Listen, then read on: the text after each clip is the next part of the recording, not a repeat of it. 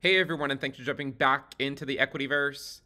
Today, we're going to talk about the SP 500 bear markets, and we're going to be comparing the current one to bear markets of the past. If you guys like the content, make sure you subscribe to the channel, give the video a thumbs up, and check out Into the Cryptoverse Premium at intothecryptoverse.com. We have several different tiers, as always, including a free one. Links in the description below. Make sure you check it out. Let's go ahead and jump in. So we've been following this bear market for quite some time, and the first sort of caveat that we have to say is that until we put in a new low, you're still going to have to face the potential reality of it just being the 2022 bear market, right? There's no clear, when you look at the current bear market isolated, until we put in a new low, then there's no guarantees, right? There's simply no guarantees. Now, with where we sit with a sustained rate hiking cycle by the Fed, and it looks like the economy is getting weaker, it would suggest that we're likely going to put in a new low eventually, or at least come back down and retest the lows. But until it actually happens, you do run the risk of it sort of just being a 2022 bear market. But what we're going to do is talk about this bear market in the context of prior ones and what that would look like. Now, if you compare this one to the financial crisis, we've deviated from that quite a bit. And so this analog has no longer held like it once did. But it's important to remember that this bear market is going to look different than all of the bear markets we look at in this video. The point is not to say that it's going to follow any single one of them. The point is to say, look, this is what happened in the past, and if it happened then, it could happen now, or some derivative of what happened then could happen now. You should be prepared for it. If you compare this one to the dot-com crash, it's starting to take on some similarities. You can see the dot-com crash actually rolled over at this point into a recession. It peaked at its, around 421 days. If the S&P doesn't put a new high, then you could say it hit it on 395 days. So the S&P at this point is when it, in the dot-com crash, is when it rolled over. Maybe give it another couple of weeks is when it actually started to roll over into a recession. So that is what you kind of have to be on the lookout for. Is this going to happen? Are we rolling over into a recession, or are we not? Will the market just kind of go sideways for a while? An example of a sideways market that would be equivalent to sort of a soft landing would be if we were to follow the 46 to 49 bear market, where, yeah, maybe we go lower, but we sort of just scrape the lows for a few years. And soft landings aren't really that great for, I think, investors, because you end up just going sideways typically for years, because there's enough liquidity in the system to sort of prop up the prices, but not enough to really support much higher valuations, just because there's so much weakness in the economy. So this is sort of what I would consider to be equivalent to a hard landing if we were to follow a path like we did in from 46 to 49, which was also, of course, a period of high inflation coming out of World War II. But there's another example during a period of high inflation, 73 to 74, where we followed this path and we went sideways for a while, right? In 73 to 74, we kind of went sideways for a while, and then eventually we entered into a new phase of the bear market. You kind of have your first leg down, a sideways market for a long time, and then a second leg down into a recession. And so this would sort of what I would consider to be a hard landing if the S&P were to follow something like this, where it kind of just slowly bleeds for a few months, and then the selling picks up as you get further on into the year into a final capitulation. This would be a hard landing. And the reason why you might argue that this is potentially more ideal for some investors who are prepared for it is because if you take it out to the next peak, right, you can still make quite a bit of money, right? Even if you're buying at these levels, in fact, as long as you give it time, normally the market comes back. But then another one to compare it to, of course, is the bear market that we had from, say, like 56 to 57. And let me just take it to the bottom, right? In this case, the bottom, I mean, we sort of rallied up for a while, almost to a new all-time high, and then we capitulated, right? If you go look at what happened in that year, we almost hit a new high, right? But then we didn't.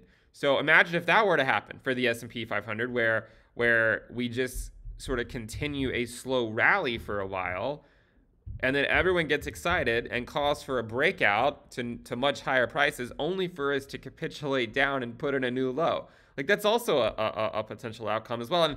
And something actually like that happened in '87. I think we rallied for like a lot of the year, and then at the end of the year, I think in October maybe, we saw a massive capitulation. We might actually have it on here, and we can look at this. So here's what happened in '87 when this was actually during the bear market. It was a massive capitulation that had that was sort of preceded or came after a fairly attractive run up that might have had people thinking that the prior low was in. So these things can break down quite quickly. We actually had a similar bear market like this that even was quicker during 2020, right? It came down even quicker, but ultimately bottomed at around the same level, and then we ended up going much higher. So the reason we look at these again is to show us what can happen, not what has to happen.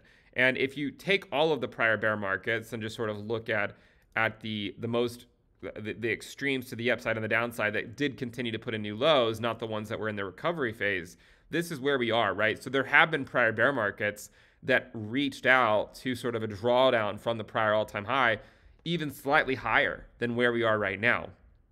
But they still ultimately continued in their bear market form.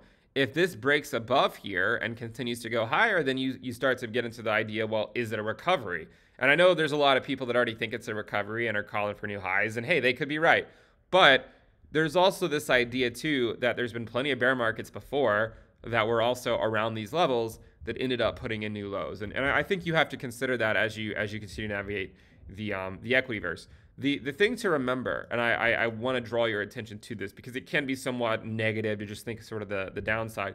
When you compare things even to the dot-com crash, or let's say you compare it to the financial crisis, right? Look what happened after it. Look what happened after the financial crisis. It just makes it look like it's just sort of a blip on the map. And then you go up to much higher prices. This again was more equivalent to a hard landing. And again, look at 73 to 74, not as impressive as what happened after the financial crisis, but still a hard landing and still pretty impressive rallies to new highs. And take a look at the dot-com crash, right? After it crashed, we then rallied up, and then we of course had the financial crisis, right? We rallied into the financial crisis, but still, I mean, yes, it was a brutal bear market, but eventually the market turned around, right? And eventually it went up to new highs. Part of the reason we go to new highs is not always because all the companies are doing much better. Sometimes that's the case to some degree, but also there's just more money printing, right? And when you have more money printing, asset valuations are going to go higher. I mean, if they print another several $1 trillion, then you have to imagine some of that's going to make its way to the stock market and lead to higher valuations. So it's one of the reasons why the market goes up, is unfortunate as it is. That's sort of the nature of it. So I did just want to provide a brief update here on equities. Hopefully this is insightful for you in navigating financial markets. Again, there's no guarantees with any of this stuff, and I don't want anyone to think that this bear market is going to follow any specific analog of prior bear markets. They will likely deviate, and you can see that so far it kind of looks like the dot-com crash, but also so far it kind of looks like 46 to 49, where it didn't. Sorry, not for, yeah. Let me compare this. So it sort of looks like the 46 to 49 bear market, but you could also say it looks like the dot-com bear market that ended up taking a completely different shape. It's hard to know exactly which way it's going to break. It's hard to know if it's going to be a soft landing or a hard landing. History shows us that hard landings are more likely than soft landings.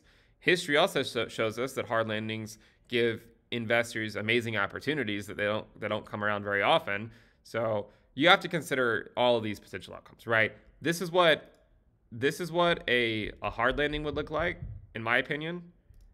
This is what a soft landing would look like, in my opinion, right? Take your pick. I think you're likely going to see one of these play out.